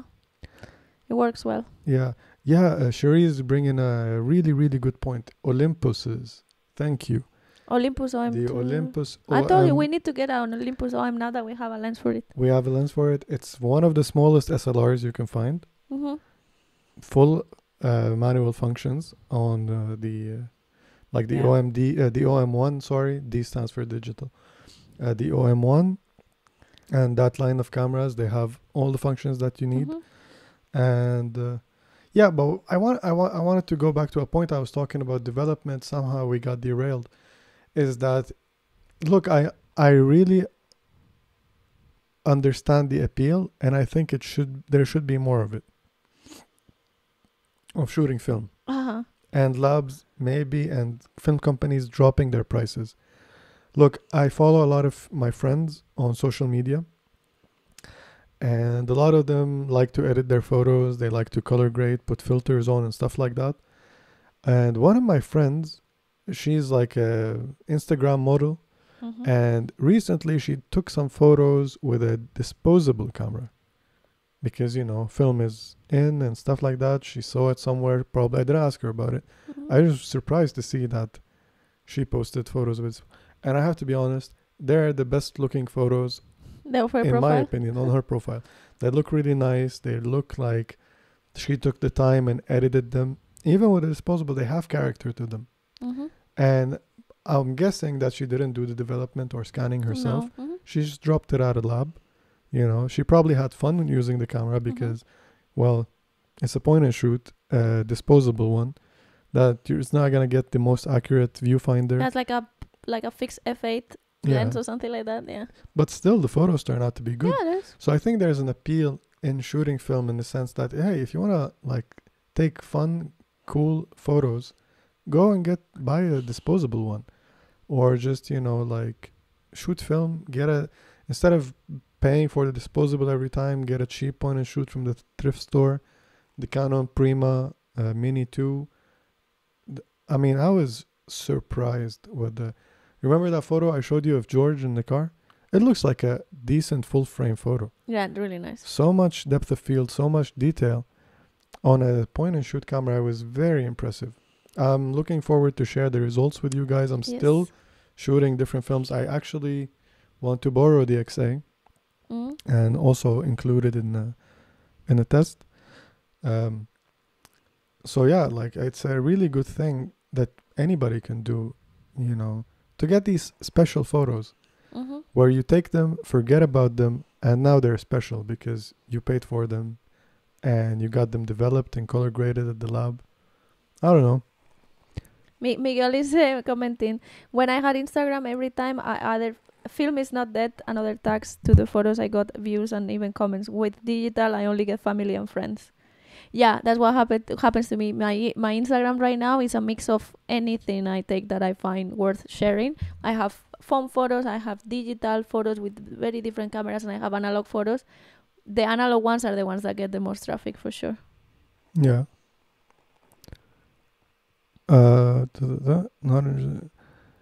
Yeah, well, Cedric is bringing up a point which I kind of agree with in the sense that the reason why I started even like shooting film seriously and developing at home is because I wanted to shoot 120 film Mm-hmm. rather than paying for a full frame digital camera. Mm-hmm. I thought the prices were very expensive. I thought that every camera was getting obsolete, rather quickly. They, I don't think they have matured yet to the point that with the amount of money that I can afford to put into it, I don't think at the time where they matured to the point that yes, I can spend this much. Definitely, the Hasselblads were an attractive camera to me, but the price is insane. Yeah, I mean, I have to say, I don't know, Hasselblads are a good piece of Yeah. equipment. They are for for well photography, made. they're They beautiful. The digital Hasselblads, I'm talking digital. Oh, okay, yeah. All right. So when I was thinking about paying for, when I had my D7000 and I was looking at technical photos that I want to be able to recreate, Mm-hmm. I was thinking about going full frame Mm-hmm. or going for a digital Hasselblad. Do you know what I mean? Mm-hmm. And the digital Hasselblad was insane. Yeah, I know. Like one of my favorite portrait photographers, Annie Leibovich, she uses Hasselblad, and the photos are amazing. And so it didn't make sense to me to jump to the full frame because I wasn't working, right? You only got the full frame because you wanted to work with it. Yeah, and actually I started with my D70D, so I Yeah. started with a crop factor, but then I was like, I don't know, there's something missing, something, and then when I got the full frame and I got my 50mm lens, it was just, yeah, this is what I like what I see here. So what happened to me is the opposite. I went smaller. So I abandoned my D7000 and went to the EM10. Micro Four Thirds. Which in like photography Discord, when a beginner asks for a camera, I always recommend that camera, and everybody else starts yelling at me. What are you talking about? That's blah blah blah blah blah blah blah blah blah. You need megapixels. You need blah blah. You don't need any of that stuff. You don't need megapixels. Yeah, Megapixels are overrated. Yeah, we've seen comparisons with big prints. Even the guy who printed couldn't tell the difference between a micro four thirds and a full frame camera. So yeah, there are differences, but if you just want to learn and if you want to be able to do more stuff with your camera, get something like that. But back to Cedric's point is that for me, the 120 made sense for these reasons. Yeah. I can't afford the digital Hasselblad. And I want a bigger a bigger sensor than so I have my smaller sensor that I love to use. The one in the middle, the D7000, was completely abandoned. Yeah. So I'm either shooting micro four thirds or 120. Yeah. Nowadays, because we're doing this and we want to do reviews and want to do learn more about different films, because I enjoy doing that. Yeah, we're going back into point and shoots, and they're growing on me. The fact that, can you imagine that I find it easier to deal with point and shoot photos in terms of editing than digital ones from the micro four thirds? There's so much less choices because I do the preset that I decide, okay, this is what I'm going to do with all the point and shoot cameras. I'm not going to spend time on them. I just pick a look and just all of them are going to look like that. And that's how we do it. And you get these photos that you don't necessarily, it's always on you. The turn on time is 0. It's on. So fast, you just click and take a photo. And it fits in my pocket, which even the micro four third one doesn't fit. So basically I have a full frame size in my jeans pocket with the point and shoots, with the point and shoots, even with the XA. And I can just point and shoot and take a photo. It was whether being street photography, whether I'm visiting my friend who have babies and they're running around and they're having a nice moment and you want to take a photo of that. It's even faster than a smartphone in terms of capturing the photo. You just pull it out and boom, take a photo. So even though I went into it thinking I'm not going to bother with 35mm, and I don't necessarily for anything that I care about. Like I'm not gonna go be taking landscape photos on a 35, but yeah, I'm using the point and shoots more than the f3. And Yeah, you know it's that, because again the camera you might use the most is the one that you have all the time with you. right? So it depends on how you look at the taking your photos. So if I'm gonna decide that I want to shoot the Washi W with the paper film we talked about, first of all I can't even load it in a Automatic one. an automatic one because it will rip it. And I want to have control. I need a nice lens. The f3 is coming along. If I want to shoot some Ektachrome, it's going in the f3. If I want to shoot anything serious that I can't afford or even find in terms of different films on 120, it's going in the f3. So that's where the f3 lives. You know what I mean? Yes. What's happening? No, they're just talking about he's saying, yes, I'm starting to think that maybe scanning and developing my own film might be a bad idea. Then again, I need to shoot black and white. Why is it a bad idea? I don't know.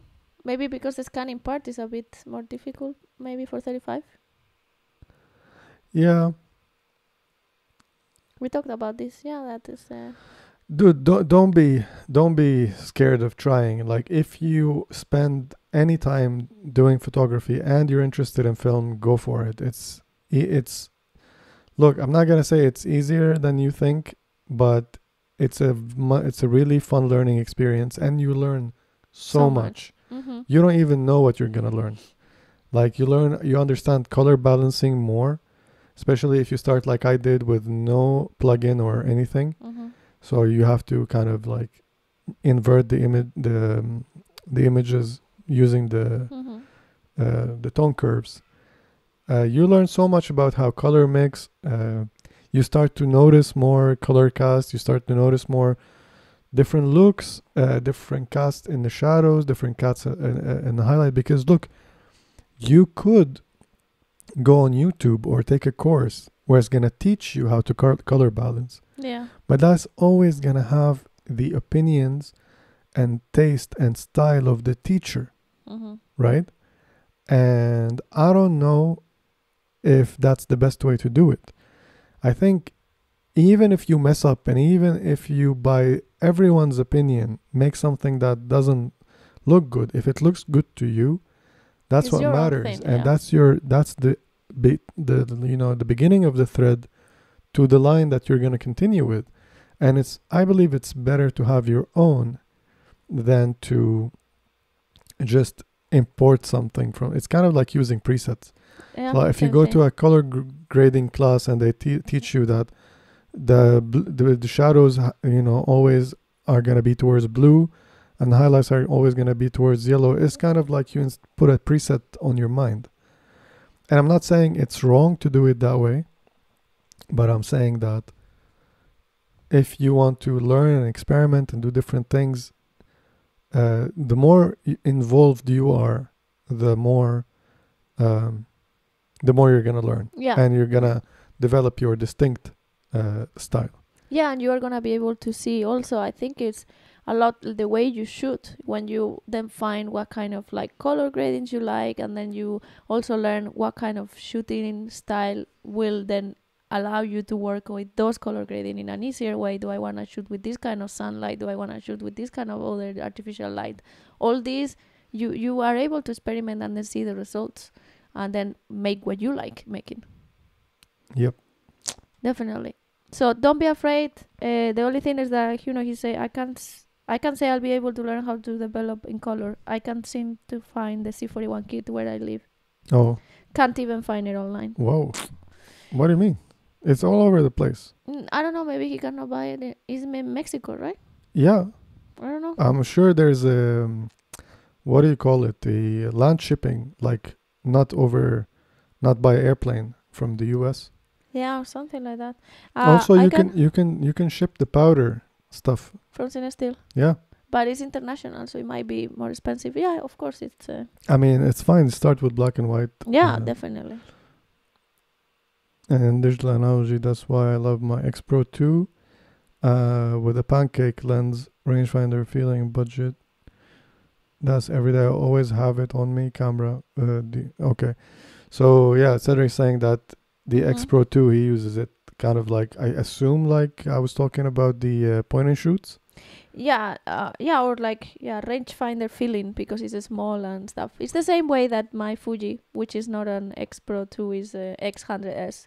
But I also love it because it reminds me of this like rangefinder feeling, very quick to like put it out and very small and everything. Yeah, it's very simple. It goes back to the analogy of the less choices you have to make. It's a very good advice for beginners. For example, everybody here I think knows this, that as a beginner, just pick one lens with one focal length, like a prime lens basically, and because I mean it eliminates the choice of a focal length. It eliminates zooming. Yeah. But it actually teaches you more about aperture, because your lens is going to have two functions basically, to focus and which aperture you're going to take. And I think if you are aspiring to be a photographer, it's much more important to learn how to set your aperture than to learn how to set your focal length. Yeah, I mean, there's different aspects, and everyone can also be learn independently. So you take away all these variables that might mother the waters of how you learn to use a specific setting. I love aperture priority. It's one of my favorite ways of shooting. Yeah, but you still understand aperture. Yeah. But I think it's because I learned so much by using aperture priority cameras, because it taught me to, like focus on the aperture. What does it do? How does it affect my photography? It's really cool. Yeah. Yeah, I see Miguel is trying to help. So in Mexico, there's no regulations. You can get the chemicals directly from websites, so then you can make your own kits, maybe. That's much true. much more complicated, but it's an option. I mean, yeah, I would totally go autochrome. I kind of want to tease an autochrome photo. What was his name? Frederick Kuhn? Was it Frederick? I thought it was maybe.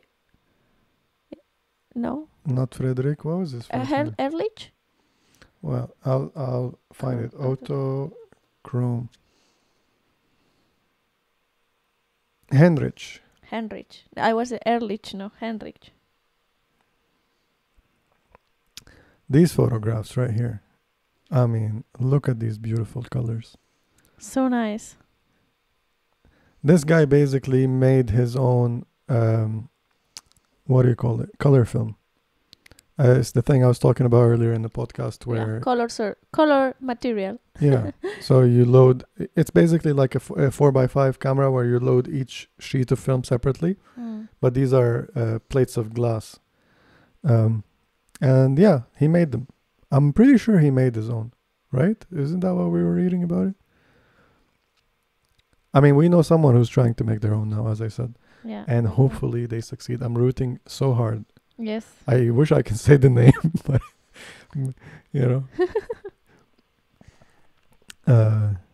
yeah, look at these colors. They're so beautiful. And I've seen similar color reproduction in some of the crazy printing processes that exist and nobody's talking about. You mean like making colors from different organic materials and then putting that into different layers and stuff like that? Yeah, well, when you treat every color layer independently, you get similar color to this. It's called, what is it called? Dye transfer.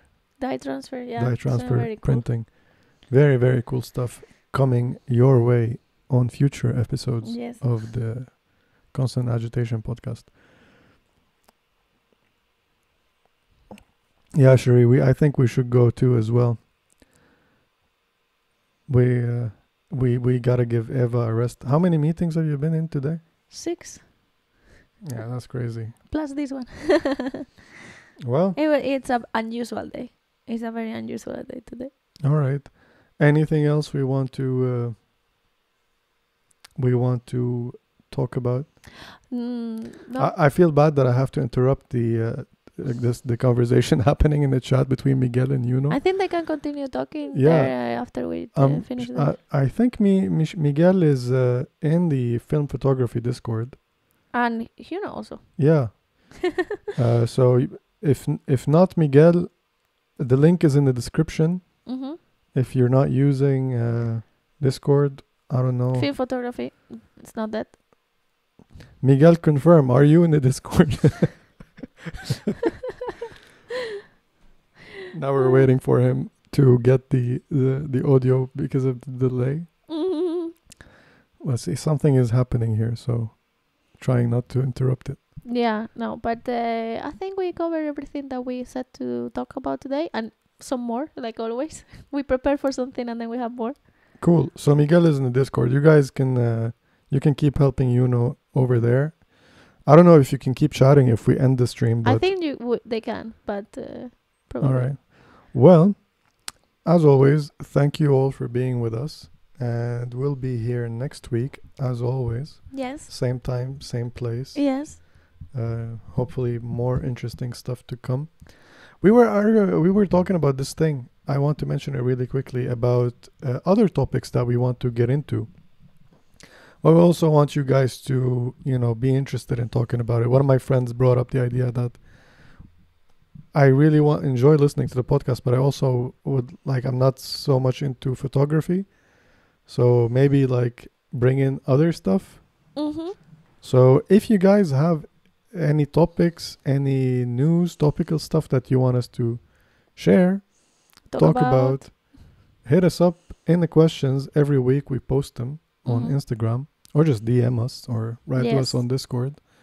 But we also want to keep the tradition going by at least looking at different photographers' work, different art movements, different inspirations to kind of keep us going and remind us of these things that even if other people are nowadays working on stuff, to give them more appreciation to the hard and tasteful artistic work that they're putting through, and not to go unnoticed. That's a beautiful way to finish. Right. Cool. Very nice. Well, hope you guys have a nice week next week and hope to see you next Friday. Nice weekend, yeah. And see you on Friday for sure. Enjoy the weekend. Bye-bye. Bye-bye.